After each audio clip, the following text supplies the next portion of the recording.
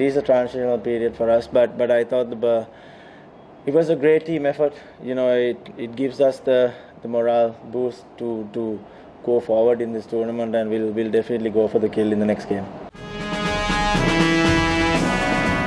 When it came to the second innings, we just had nothing to lose, to be honest. I mean, they had a 192 lead, and we just had to surpass it and get a good sort of a lead. So we just had to go out there, be positive. I mean, take those chances. All the batters batted brilliantly. I thought, Chandimal was outstanding. He was just amazing the way he batted. He took his chances. He kept sweeping and reverse sweeping, and he got us to a position single-handedly where we could give our bowlers a chance.